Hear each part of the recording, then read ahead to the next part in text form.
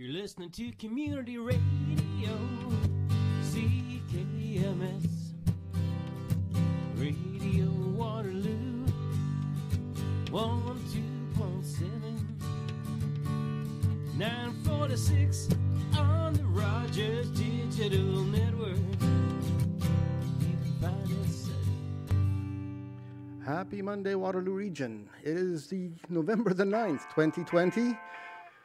We have a guest in the studio today. Jim Stewart and Riani will be on the phone from the Waterloo Region Health Coalition. We'll be talking about long-term healthcare legislation, privatization of healthcare, and a whole bunch of other things, all dealing with your health and mine. In the meantime, let's listen to Kevin California, who'll be on the air with us on December the 9th, I think. And this is his song, Currency, from his Timeless EP. Spend yours wisely, whether you're wealthy or you're poor. The present moment can give so much more.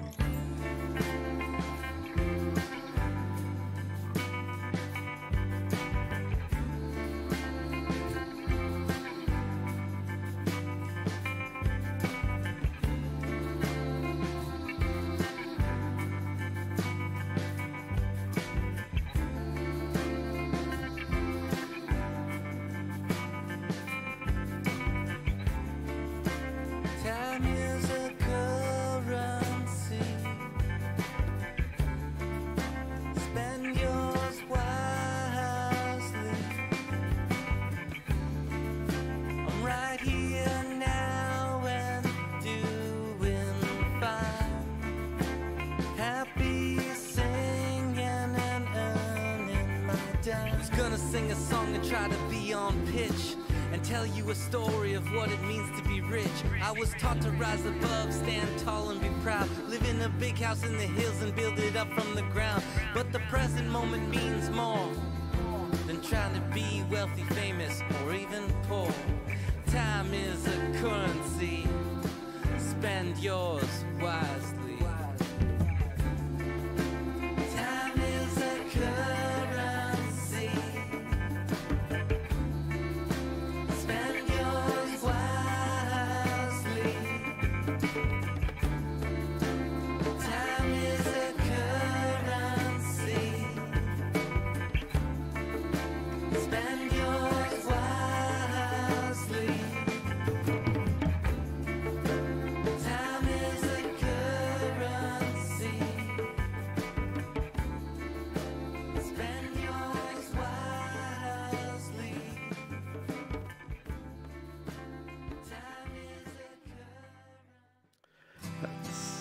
Kevin California from his Timeless EP, and he'll be in the studio, or at least he'll be on the phone with us in a few weeks. I've got in the studio with me Jim Stewart from the Waterloo Region Health Coalition. Good morning, Jim. Good morning, Bob. It's great to be here. Thank you for having us. And on the phone is Riani DeWitt, also from the Waterloo Region Health Coalition. Good morning, Riani. And I'm thinking that Riani can't hear us, or we've dropped her. Well, can you tell us, Jim, first of all, what's the Waterloo Region Health Coalition? Where do we start from with WRHC? Sure. The Waterloo Region Health Coalition is a chapter here in the Waterloo Region, obviously, of the Ontario Health Coalition, which is an organization that's province-wide. And the Ontario Health Coalition, and obviously the Waterloo Region Health Coalition, is really focused on attempting to protect and strengthen our public health care, something that almost all Ontarians cherish, something that we actually take for granted at times, but something that we all define as something that's distinct in our society versus other societies, especially the American one just south of the border. And WRHC is your standard non-governmental organization, a grassroots citizen-led organization? Yes, exactly. I wish I had thought to say that. Absolutely, yeah. We are made up or comprised of ordinary people from across Ontario, across the region, people who have had some interest in healthcare, people who would like to see it strengthened, and people who realize what level of attack our public healthcare system is under right now.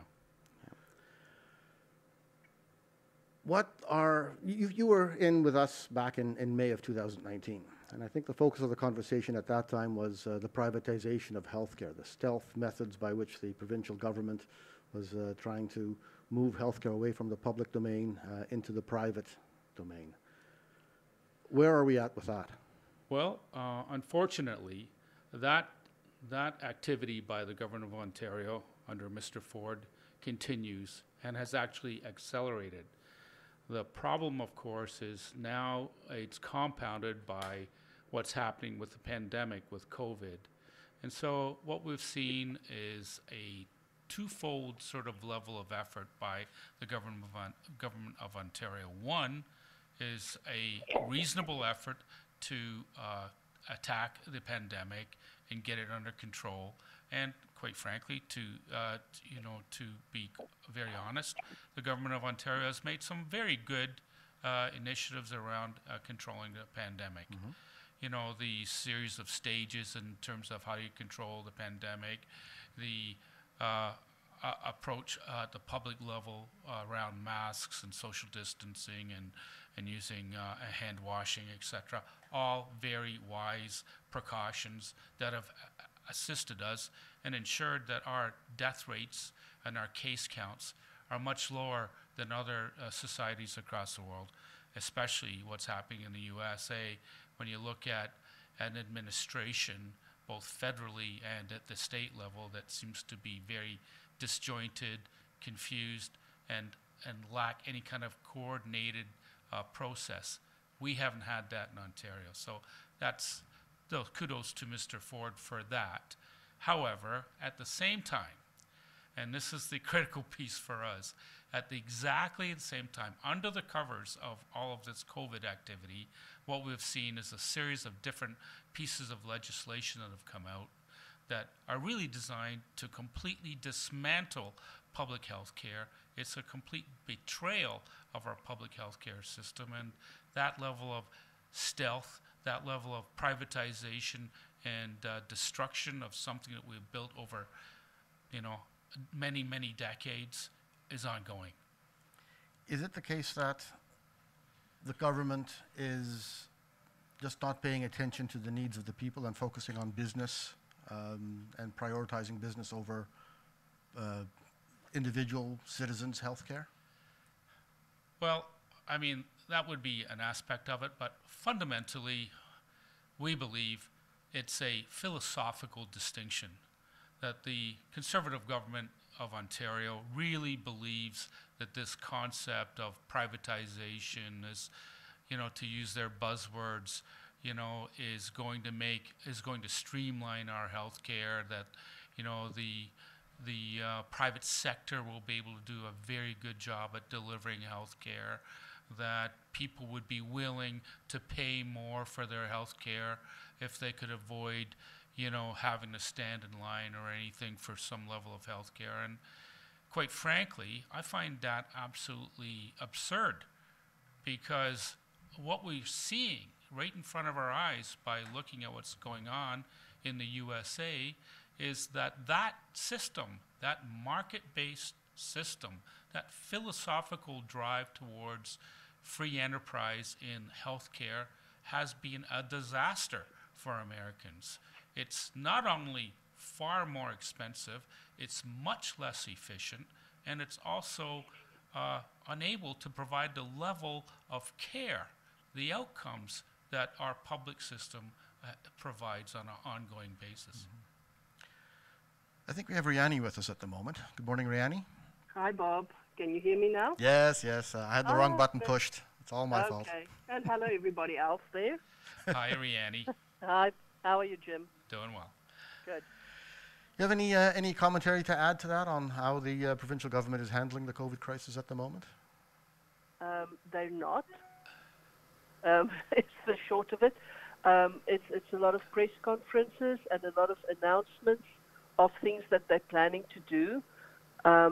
But they were caught off-footed in March, which one can almost sort of partly excuse. It was an unforeseen event, but we are now in November, and we had a very nice lull all over the summer, and that gave them so much time and opportunity to start introducing the measures to make sure that we're not facing the same situation in the fall and winter that we did in March and April. And we knew we were facing a second wave. And now that that second wave is sticking up all over the province, it is clear that they have squandered the 6 months grace period that they had to fix things. If we think of the long-term care homes, for instance, they have done nothing to improve the situation there, especially not when you compare them to other provinces like British Columbia and Quebec, where they've made really good strides to do better. British Columbia did well in the first wave already, and they improved on their care. Quebec had a very bad run in the first wave, but they've taken a lot of steps to make sure that they're not hit with the same statistics and casualties that they faced during the first wave. But in Ontario, we don't see that. Like I say, we see a lot of promises, and they have a plan and they're going to do things, but there is no plan. There's no clear strategy, and in fact, sadly, it seems that they've even in some ways moved backwards, because instead of tightening control over these private care facilities, where we saw the biggest number of outbreaks and deaths, they've actually given them more leeway to pursue their own ways. In other words, to do even worse than they did before. We've seen one of the medical officers of health, Dr. Lowen Peel, sort of take his own stance and imposed further restrictions than what the government is actually mandating. Is this the future? Is this how things need to progress in order to protect the citizens? It might be the best option for regions if the provincial government isn't giving clear goals and standards. But I think, again, Jim referred to the situation with privatization down south. But I think we can also, if we look at one of the biggest issues that is driving the very high COVID numbers, case numbers, and casualty numbers in the US, is the fact that they didn't have a national coordinated approach. It was very much every state to itself, and everybody make up their own rules as they go along. And we've seen that in countries where you have a more federally coordinated approach, it works better. And that works at a state, at a provincial level as well. It is better for the province if we have a coordinated strategy, even if we are at different stages in different areas in the province. But if we had a clear provincial strategy, it just works better for everybody, because people are mobile. People do move between one part of the province and another part of the province. So in the absence of a clear and a good provincial strategy, yes, we absolutely need to rely on our regional governments to step up to the plate and assume that function. But in an ideal situation, we would have hoped for better strategies and better planning to come from the province. And maybe I could jump in here just a little bit to add some specifics to what Riani has just said. And of course, she's completely correct about this lack of strategy. We know that COVID has hit residents in long-term care very severely. And what is the government of Ontario doing today to fix this epidemic within long-term care? And as Riani just mentioned, it's very woefully inadequate. If we compare what happened in British Columbia 6 months ago, the province of British Columbia decided that, yes, they are having a problem with the lack of PSW workers, full-time PSWs in long-term care facilities, in their long-term care homes, because they weren't being paid very well. And we have exactly the same situation in Ontario. So what did BC do?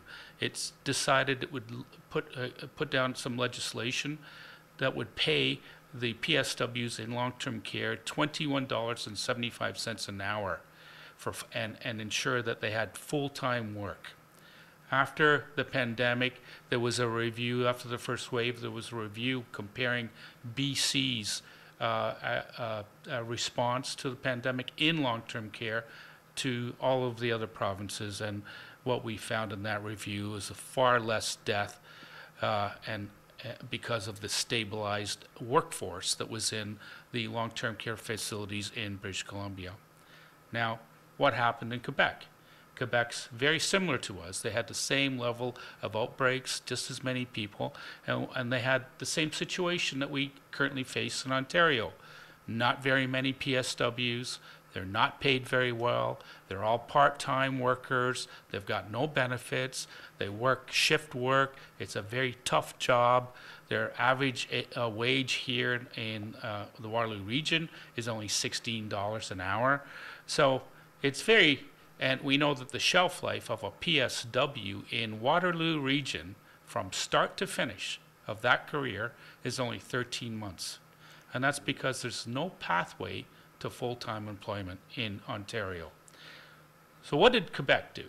Well, the province of Quebec decided that they were going to have a recruitment, a training, and a payment program for PSWs in this vital role in long-term care. They hired 10,000 new PSWs in the last 3 months.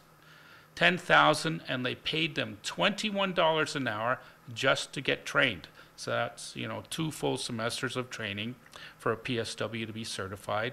And then they ensured that when they start their job, that they get both full-time work with benefits and everything, and that they get a raise to $26 an hour for this incredibly critical level of work. So that's what the province of Quebec has done. That's what the province of British Columbia has done. And what have we done in Ontario? We gave our PSWs, our existing PSWs, very few of them, all working part-time, a $3 an hour raise that will be is now being extended to March. That's it. There's no recruitment program, there's no training program in place, and there's no hope that we're going to hire about 10,000 PSWs. Actually, in Ontario, we need more than Quebec does because we're bigger. Well, there's no hope that we're going to get that level of PSW increase in time for the second wave. Does Ontario even have the training capacity to train 10,000 new PSWs? I think we do. We could have that if there was concerted effort by the province of Ontario to get this type of training involved. But you can't just train anybody. You need a recruitment strategy in place. You've got to ensure that the population understands that there's a good job here available for them long-term, that it's going to be safe for them to go into these long-term care facilities, that they would be provided with all the appropriate PPE and infection control policies. And again, as Riani referenced, those strategies also have not been put in place in long-term care in Ontario. It's a disaster. It's hard Can work. I just add, Go ahead, add to that, Bob? In addition to recruiting and training new people, how about if you offer decent working conditions, if you go out and say, okay, we are going to employ PSWs as full-time employees, we're going to pay them $23 or $25 or $26 an hour instead of $15 or $16 an hour, and you start by going to all the people who are trained as PSW workers but who have left the industry because of the bad conditions. And you just start with those people that already have the training, give them the motivation to come back into the field. And you will have gone a long way towards addressing some of these shortages. And then you can start focusing your energy on recruiting and training new people into the field as well. But I fear even if we do have a massive recruitment drive suddenly, and we do get 10,000 new PSW workers, like Jim said, the attrition rate in our region is 13 months. Yeah. So we're giving these people 13 months, and they're going to be totally, physically, emotionally exhausted and leave the field. Yeah. The provincial government has actually made it worse for PSW in restricting their ability to move between different facilities. Which is a good thing during the COVID pandemic, because you don't want PSWs who are at higher risk of exposure and then transmission. You don't want them to be going to these congregate settings where they could possibly spread the virus. But it has reduced their work ability to half of what it used to be. I know there are PSWs who are working 2 and possibly 3 different jobs at different long-term care facilities just in order to make ends meet because they're part-time employees at just slightly over minimum wage. So it's worse for them. Also, that is not a bug, that is a feature, because the purpose there is to, if we keep employing a lot of part-time PSW workers, we don't have to pay them full-time benefits. That's a feature for the government, not a feature for the PSWs. Well, no, exactly. It's a feature for the government, yes, but primarily it's a feature for the private owners of long-term care facilities. Because this is more of a problem in long-term care facilities that are privately owned than in the ones that are publicly owned. So if instead we say that you need to stop this practice of employing 10 people part-time and employ 5 people full-time, because those 10 people part-time are 10 of them are working 3 hours a day here and 4 hours a day there. But if you start adding up, they're all working full-time jobs, but they just work them at different facilities. If they instead work a full-time job at a facility, they still all have their hours, but they have it at one facility and they get the benefit of being a full-time employee.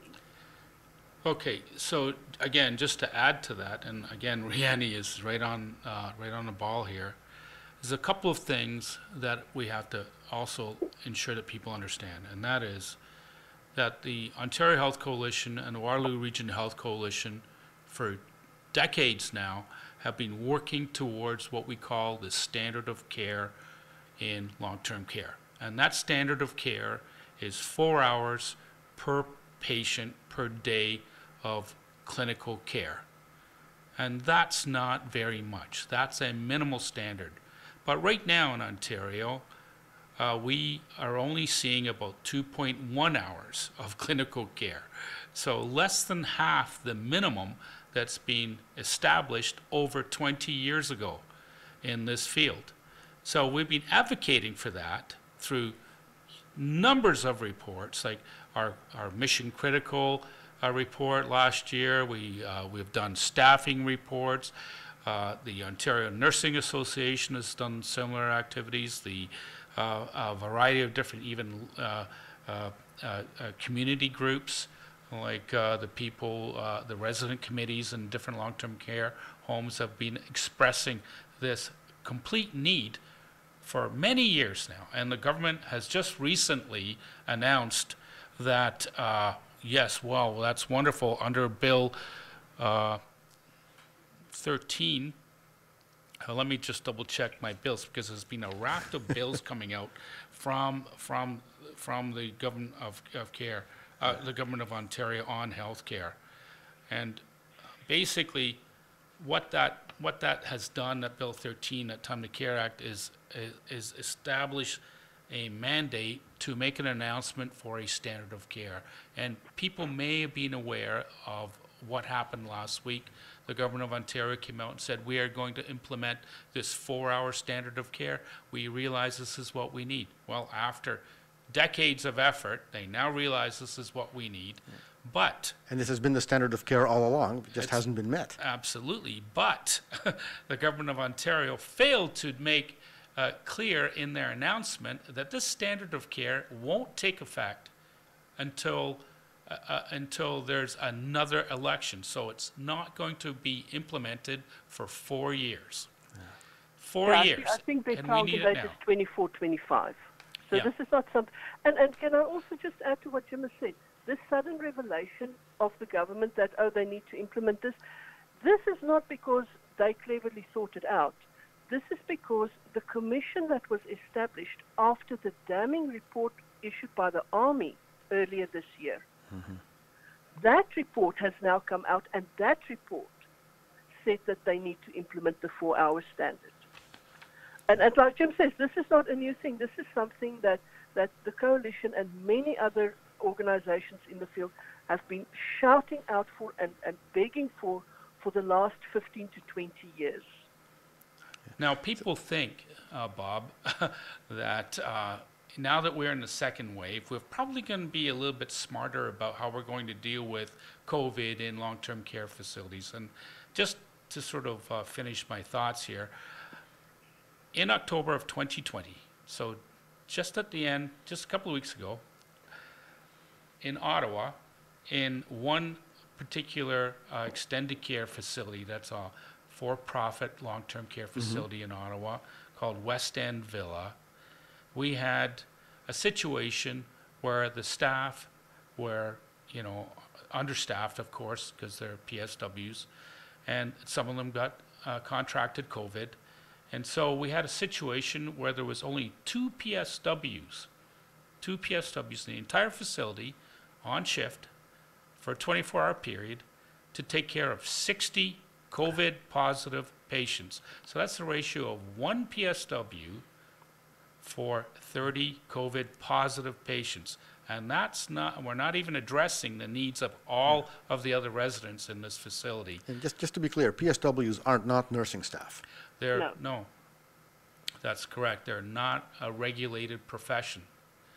And unlike the province of Quebec again, who not only hired these 10,000 additional PSWs because there's a huge need for them, they also implemented in that same piece of legislation that there has to be an RN on staff, and that there has to be a director of nursing on staff, and that there has to be a competent management team in the residence, and that competent management team also has to be paired with an infection control specialist. And that's in Quebec, not Ontario. In Quebec, not in Ontario. So they have a plan.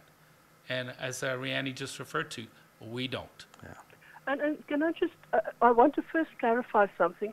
When we talk about the 4-hour standard of care, we used to have a legislated set standard of care. But that was scrapped in the late 90s by the Harris government. They removed the minimum standard of care. So we haven't had one, although we've been lobbying for one all this time. So once this comes into effect 4 years down the line, that will be a great improvement. In terms of what Jim said about having an RN on staff, when you sit back and you reflect for a minute, people often confuse long-term care facilities with retirement facilities. They are not. They are long-term care facilities. They are people who need care and attention. Yes. So the fact, the mere thought that we have these facilities and we do not have full-time doctors and RNs on staff at all times, it is shocking and absurd. How do you have a facility where people have long-term medical care needs and you don't have at all times a nurse and a doctor on staff? How is that possible? So some nursing on staff and on duty at all times. Yes. Not, exactly. Not just have an RN on staff. There should be at least one RN. But even, I think for me, even when you talk about 60 people and you have one RN on duty, even that is ridiculous. You surely should have more than that. Yeah. In terms of the infectious control specialists at the facilities, I was shocked at the outbreak, especially after we had gone through SARS, which also had a heavy toll in nursing in long-term care facilities. I was shocked to realize that to this day, this is not a basic requirement at a long-term care facility, that they should have an infectious disease control specialist on staff, or even a policy. It seems they don't even have a policy that if this happens, if there is an infectious disease, these are the protocols you need to implement immediately. And this is why we had this heavy toll, is because those policies did not exist. The government never thought it necessary to check that these policies exist or to mandate their existence. And so what happened is once COVID hit, every nurse, every long-term care facility was sort of like out in the cold on their own.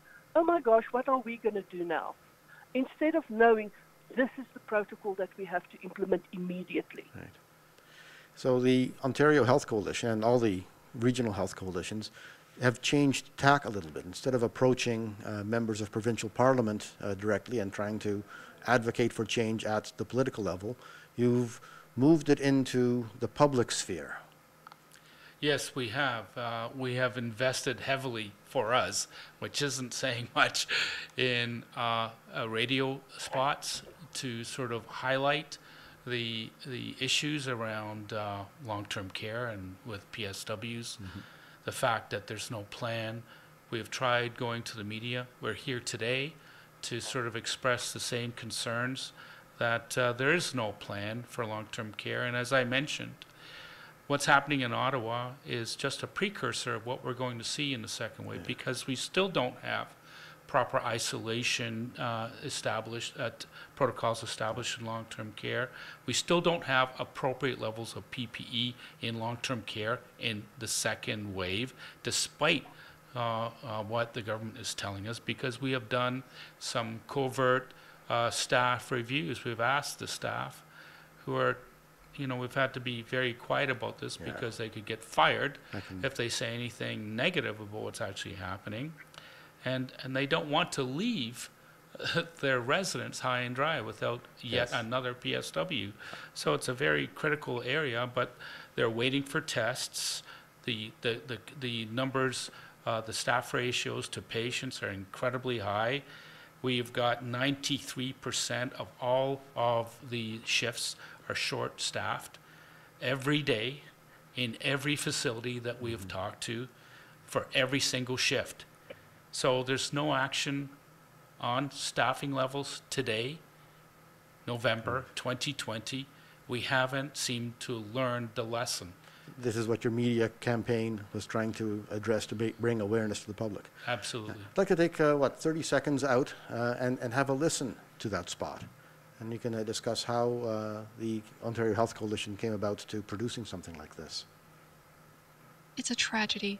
More than 1,900 residents and staff have died from COVID-19 in Ontario's long-term care homes. Even before COVID, the homes were short-staffed every day. Now the staffing shortage is a full-blown emergency. Our loved ones can't get the care they need. Our caregivers are exhausted. Premier Ford, we are calling on you to increase staffing, improve wages, and require a minimum of 4 hours of care per resident. It's time to act. A message from the Ontario Health Coalition. So I'm sure that in response to that, the Ontario government has now made that announcement saying that, yes, they're going to be increasing the minimum care standard, and as far as they're concerned, I believe the problem is solved. Yes. Well, Well, if we still have COVID with us in 2024, it will solve that problem. But right now, no, it does not. So how did the Ontario Health Coalition come around to addressing the public rather than the legislators? Because of the inaction of the various MPPs in the provincial government. So right here in Waterloo Region. Right here in Waterloo Region, as well as the inaction of the Conservative government across the province, and especially at Queen's Park. And because of their intransigence, they have, again, this philosophical desire to move us away towards some sort of privatization, low-cost, low-wage model for long-term care. They seem to be completely focused on this laissez-faire approach to long-term care. And of course, long-term care is completely dominated by for-profit corporations. So that long-term care profit lobby is very effective, very integrated at the provincial government level. There's all kinds of relationships between ex-Conservative premiers and MPs in Queen's Park and in the long-term care lobby. And of course, to add insult to injury, these long-term care corporations have been continuing to provide millions of dollars in to the shareholders during the pandemic, at exactly the same time when we have this lack of employment standard and this lack of care standard. Profit money that would be better off going to investing in the delivery of health care. Yes. Well, yes. And what we found in our reports is that when you look at the difference between private LTCs and the public LTCs, more money is spent on care of residents in the public facility, whereas in the private facilities, sorry, I'm having an echo and it's feeling weird. In the private facilities, they don't spend as much money on the patients. That money goes into their bottom profit line. Right. Yeah, that's always going to be the case. Now, I understand that not only is a former premier on the board of one of the major for-profit healthcare centres here in Ontario, but a whole chain of for-profit healthcare centres is actually owned somehow through by the federal government. I was reading just recently that Rivera Homes actually has as one of its major investors the federal government. So that's not public health care, that's private ownership by the government. Yes. And what I have to say is, especially with this current COVID crisis, it has made a lot of people aware to look where their unions, their associations invest their money. Because the Rivera, it is the public service fund, I think, that owns a lot of shares there. So people are starting to ask questions. Do we really want our money invested in these facilities? And how can workers, how can people direct their union fees and other investment vehicles away from privatized healthcare? Well, we can advocate. Oh, sorry, Jim. I'm sorry, Riani. I'm just saying we could advocate for the public ownership of the Rivera chain, because it's 100% owned by PSW, the pension program for the government of Ontario. It's distinct from the government of Ontario, but it's owned by this pension plan, and that's fully supported by the pensioners, by the by the contributors to the pension plan. And so consequently, we could just simply say they have done such a poor job, such a terrible job at providing care in long-term care, that Rivera chain in particular have been horrible, that they no longer should be able to make money on the backs of this pandemic, and that they should become public. It's a very easy step for us to do that. And also, quite frankly, if you do such a terrible job at delivering care, shouldn't your license be revoked? Why would we accept that this pathetic level of care can be ongoing without any consequences? If it was a private corporation and the CEO operated in this manner, he would be eliminated. And so that's what we're suggesting, that there's a loud and vocal public support for eliminating the license for Rivera and ensuring that Rivera simply transfers back into the public domain. So if that were to happen, if the license for one of these long-term private care facilities were to be terminated, they were no longer licensed to provide long-term care, what happens to the residents?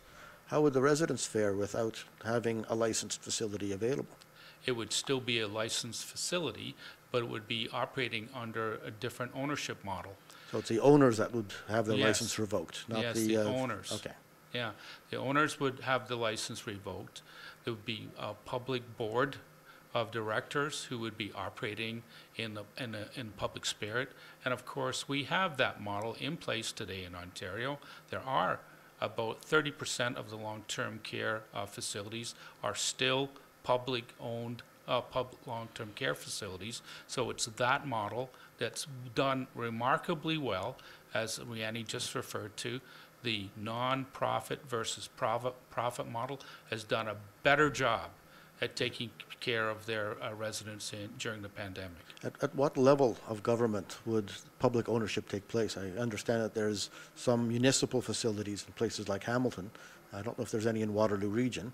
Or would this be at the provincial level, or would you even consider a federal managed? Well, it would not be at a federal level. It would be managed at the provincial level, but more reasonably it would be managed at the municipal level, because you're correct. We do have a variety of different municipally run and charitably run long-term care facilities across the province and right here in Waterloo Region. And in Waterloo. Okay. Riani? I'm just thinking, you mentioned earlier about the licensing.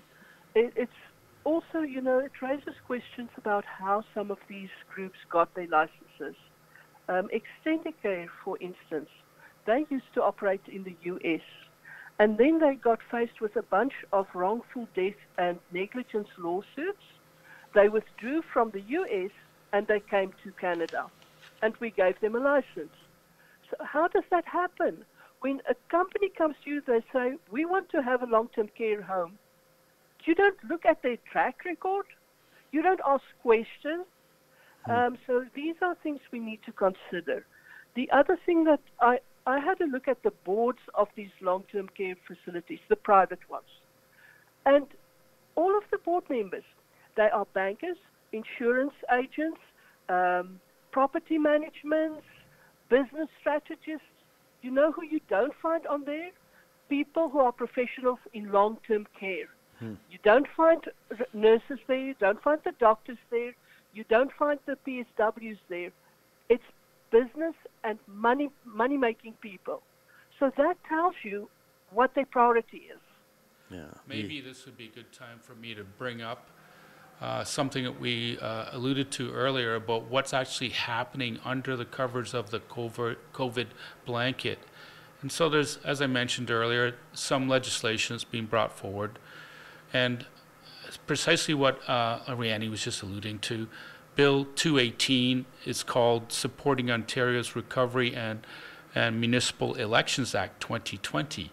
That's a very euphemistic name, but in reality, what that bill is all about with respect to long-term care is limiting liability. So it's a Long-Term Care Liability Protection Act.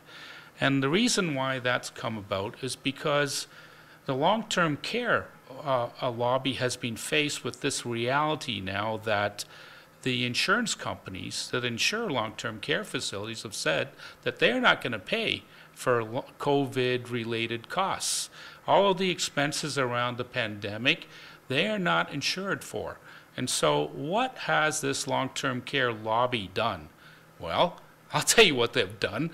They've decided that they're going to ensure that they're fully protected because they're at the same time that the insurance companies have refused to protect them from liability.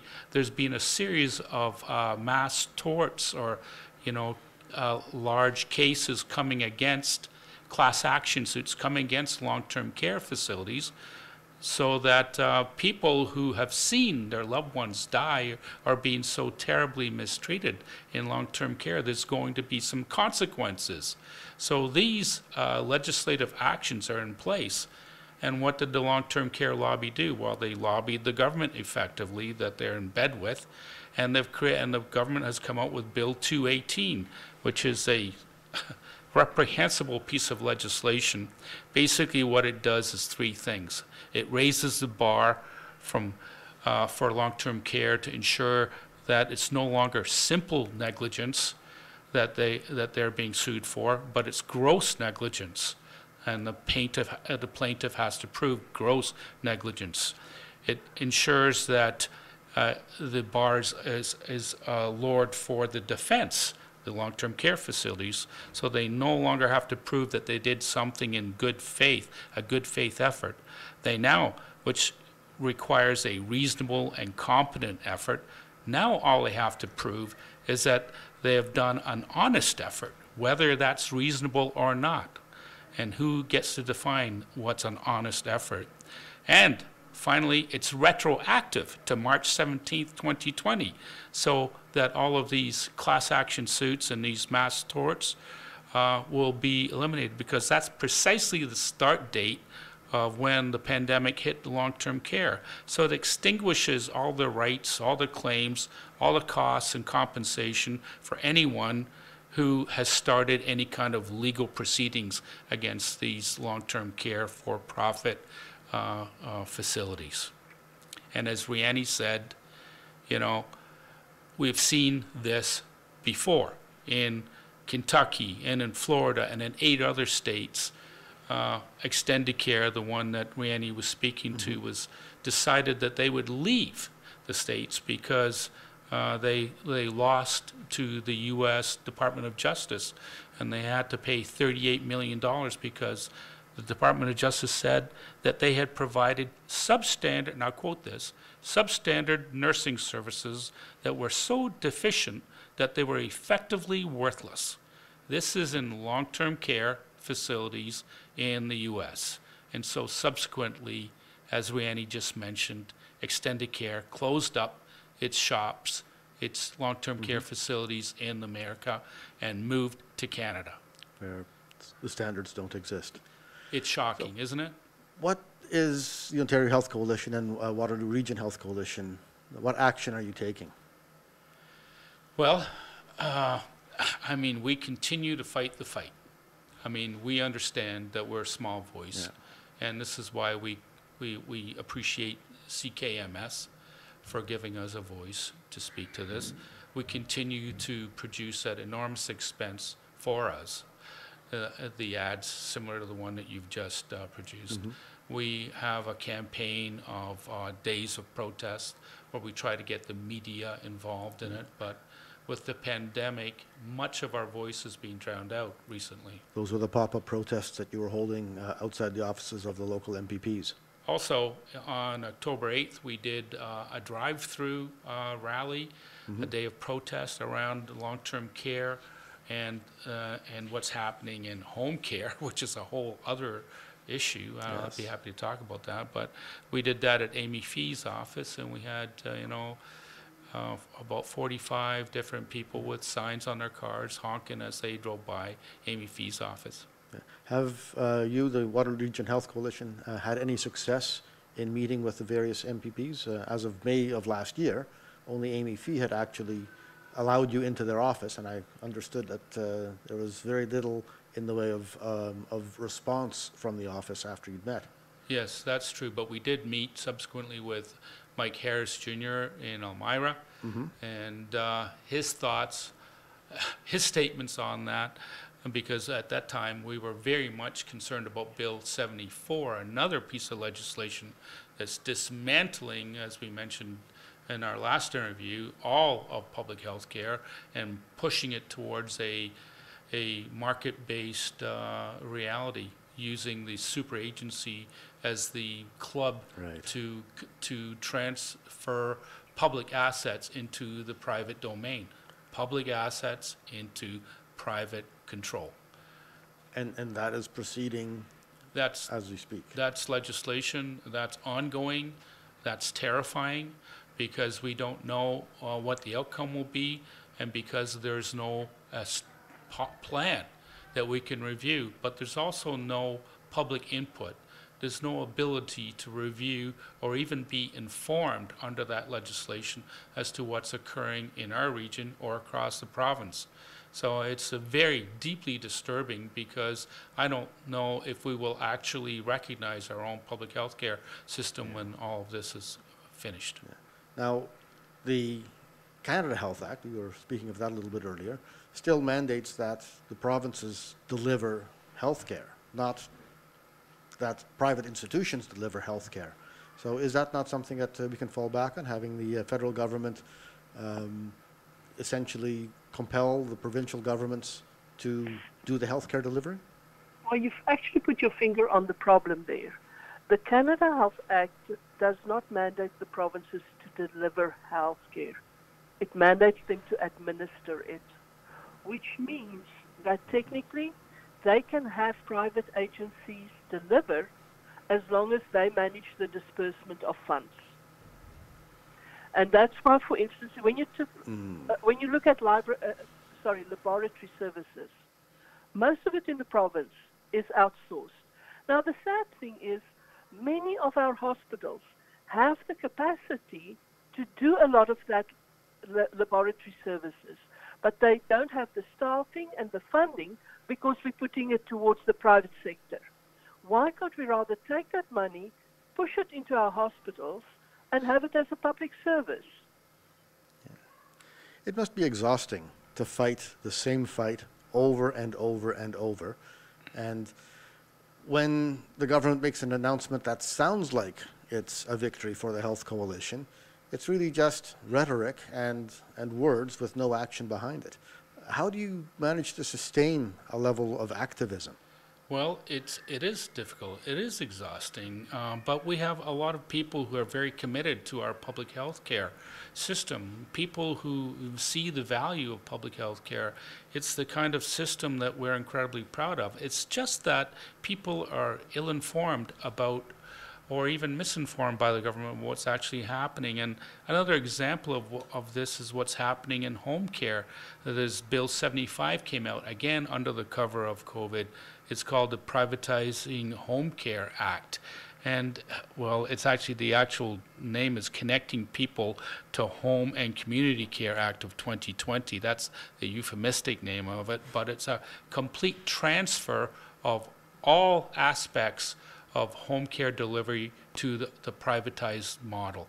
So it's not just the delivery of home care in a privatized fashion, but the actual administration, the case management, the deciding of who's getting home care and how much home care they're going to get and at what profit level are they going to receive that home care. So getting back to your point, we need to ensure that the population of Ontario understands where we're at with health care. And as Riani just mentioned, we have privatized laboratory services across the province. The long-term care industry is dominated with for-profit long-term care chains. Home care is almost 100% privatized. We have a continuing expansion under Bill 74 of private clinics that will deliver all of the services that used to be delivered in hospital scenarios. And you have to ask yourself, and of course, all of our primary medicine, that's all of our doctors delivering care, they're all private. They are private entrepreneurs. You know, they've got, you know, they get the bill OHIP. Mm-hmm. So it makes them slightly different, but they're all private. And so you have to ask yourself, what's left of public health care? How much of public health care are we willing to give away? How much can we possibly give away and still have a public health care system? So that's why, even though it's exhausting, we continue to fight. Is there anything that Waterloo Region Health Coalition is planning in the way of public action that, as a citizen, I can participate in to make my voice heard? At this point, I'd have to say no. And that's because of COVID. The reality of COVID has really curtailed our ability to have public gatherings, our ability to hold mass demonstrations, our ability to have town halls that we had pre-pandemic. And I'm sure when the pandemic has been resolved, that we will certainly go back to those levels of effort and that level of exposure, because that's the best way for us to get our message out to the public. So in the meantime, what can people do to get involved? Well, we have, one of the most important things that they could do would be to support us financially. And by that, I mean going to the Ontario Health Coalition's website and subscribing to the Ontario Health Coalition as a supporter of the Ontario Health Coalition. So whatever they can provide us in terms of financial assistance would be greatly appreciated, because we have a very small staff.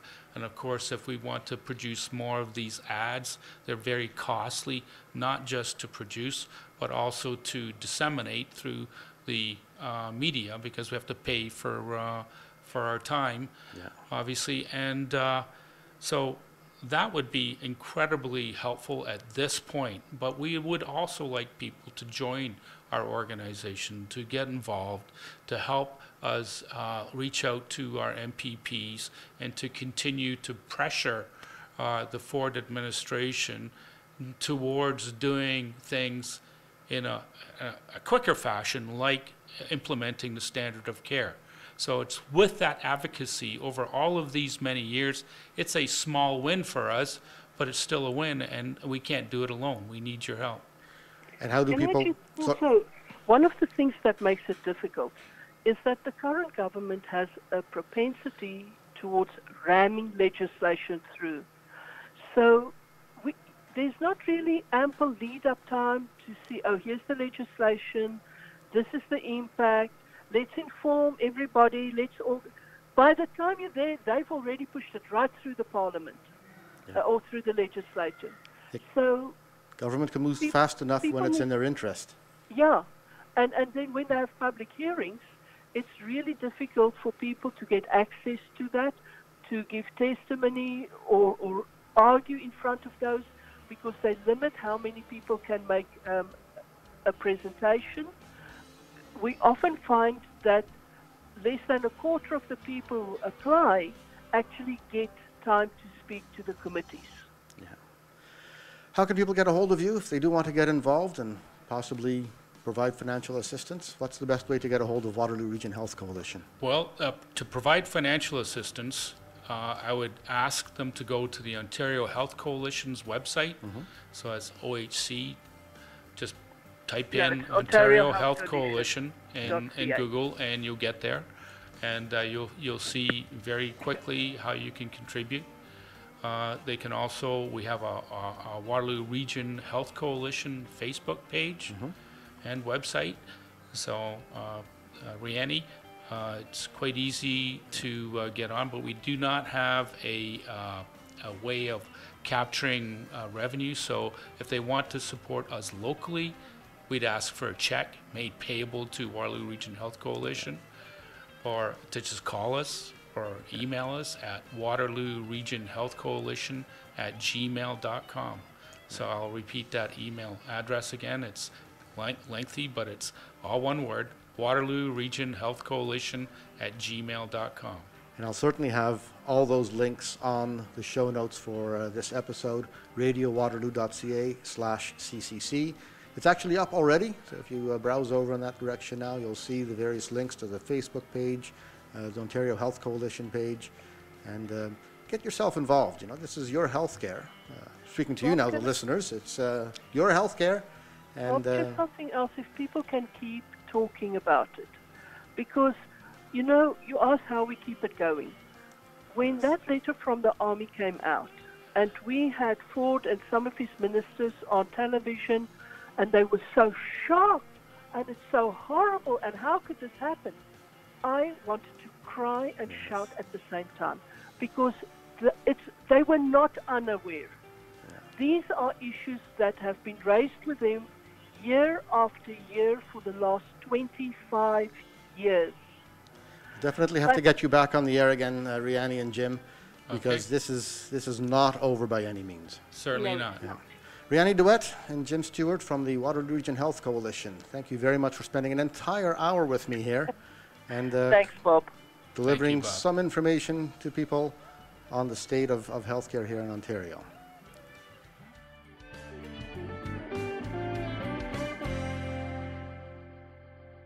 You've been listening to CKMS Community Connections on CKMS Radio Waterloo. CKMS Community Connections is sponsored by Radio Waterloo. Executive producer is Jennifer Strong. Associate producers are Jeff Stager, Dylan Bravener, and James Jordan, Jordan Dorans, who hosts the Saturday edition, where you can hear Community Connections again at noon on Saturday.